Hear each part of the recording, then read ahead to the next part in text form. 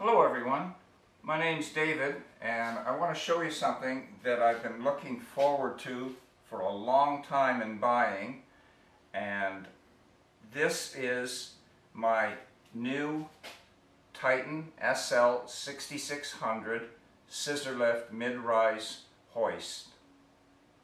And tonight I'm going to show you, this is the way it was delivered.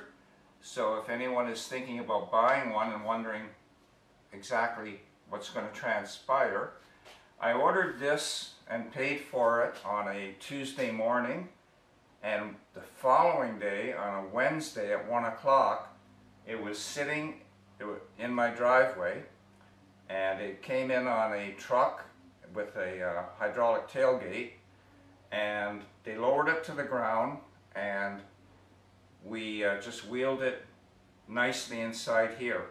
The only thing was, I wanted to make sure that I had that it was facing the right way. So I pulled the package off just to make sure before he left with his power dolly that this part was showing, and this is what you want to get here. This is the front with the bracket on it to move it around. Okay, so, and anyway, if anyone's interested, I bought it from Equipment de Garage in Montreal, and for taxes in with delivery, $2,800, which is a really good price, because I looked around a lot before I bought this. And when we finish with the video, I'll show you the reasons why I thought that this hoist was better than some of the other ones on the market. This here is the hydraulic motor, and it's also it's on two wheels, and it's the dolly that hooks up to move the hoist and hooks into that hole in the bracket. And when I get it unwrapped, this is the oil that comes with it and all the attachments. So basically, in a nutshell, this is how they shipped it. Really nice, very well packaged, safe and sound, everything you're going to need to put it together. Exactly. And then, as you can see in the picture, this will be one of the cars that I want to be able to use it on to do brake jobs, front end work, tires. So we're really looking forward to this, and so stay tuned. It's a work in progress, and we'll come back to it in a little bit.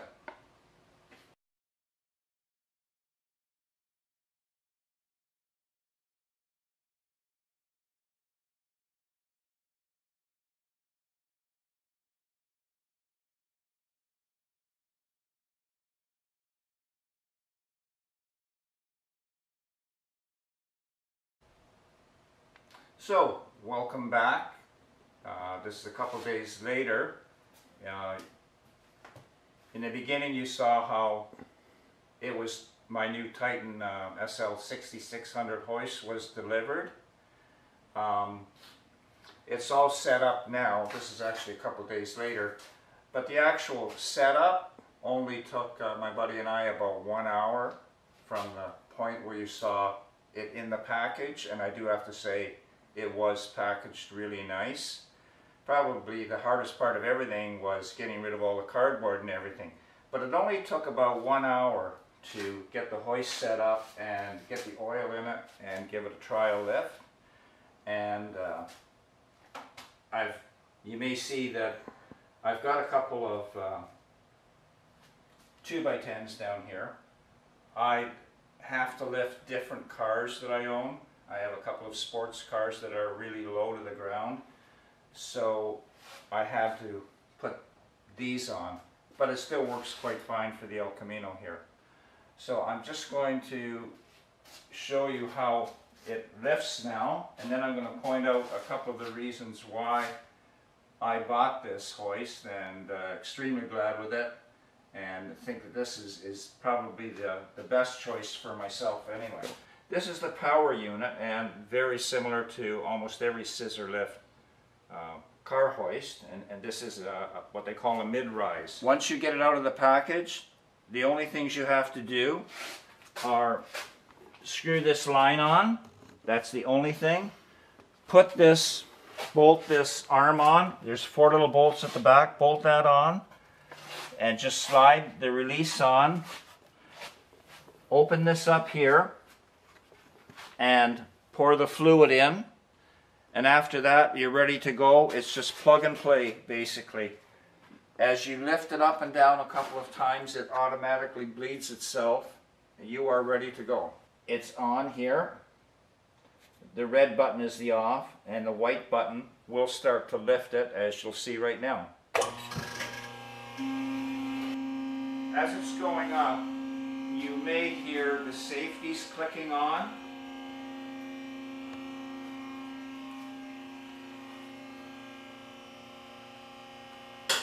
There's the first one.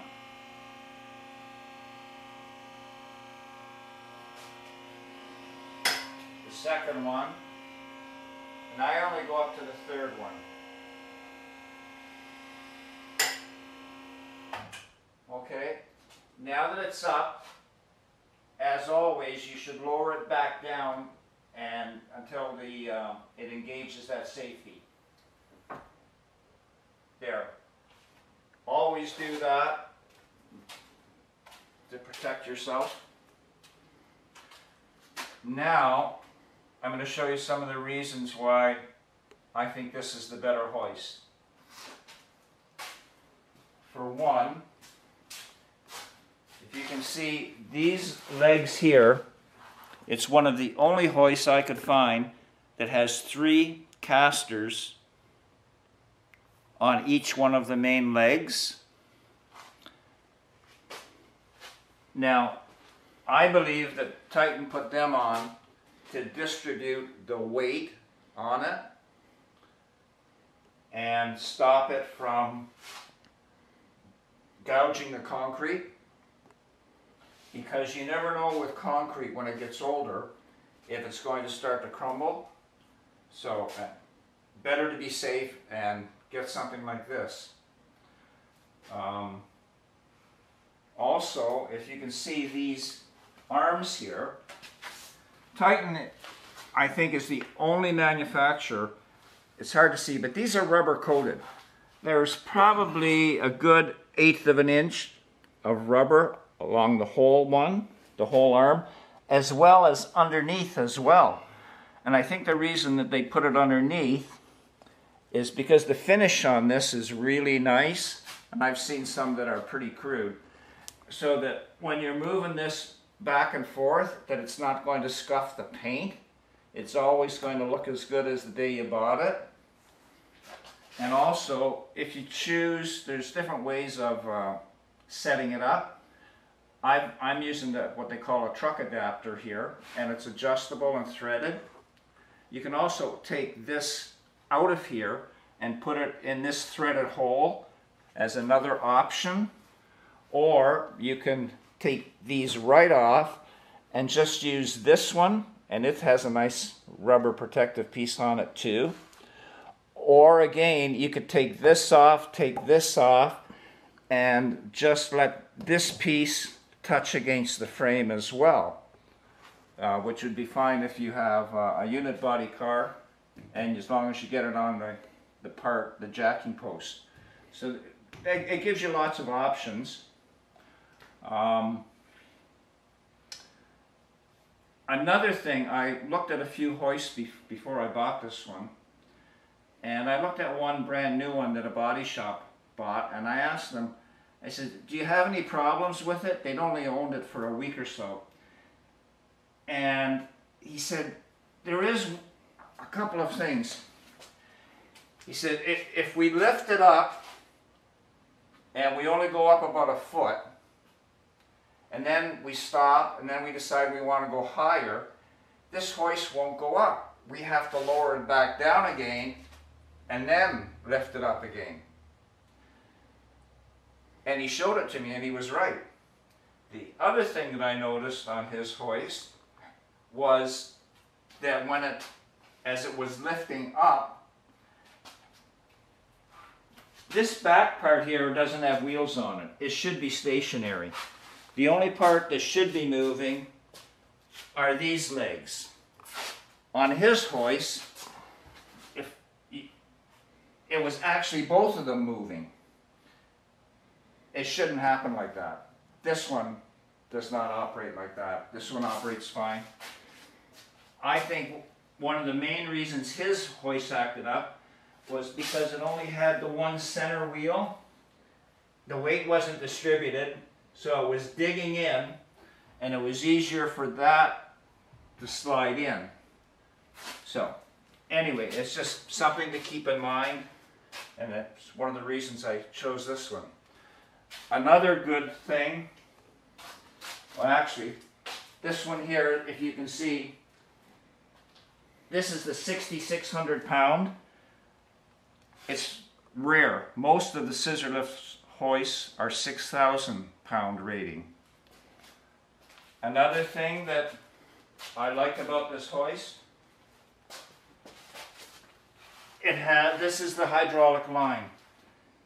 This one has a protective sheath on it, and you'll see this on commercial vehicles or tractors. I don't know why other manufacturers don't do it, but Titan does. And when you think about it, this hose has to lay on the ground. There's no other place for it. So this protects it, because it's going to be moving around and getting scuffed. If you don't have that, it's common sense. It's a wear factor. One other thing I'd like to point out is the height of your garage, okay? My ceiling is only 7'9", so I can't totally lift this hoist up to its limits, which is probably going to be another 1.5 feet higher. But even so, it works perfect for me for doing tires and suspension and brakes. So, if you found this interesting, please subscribe to my video. Thank you.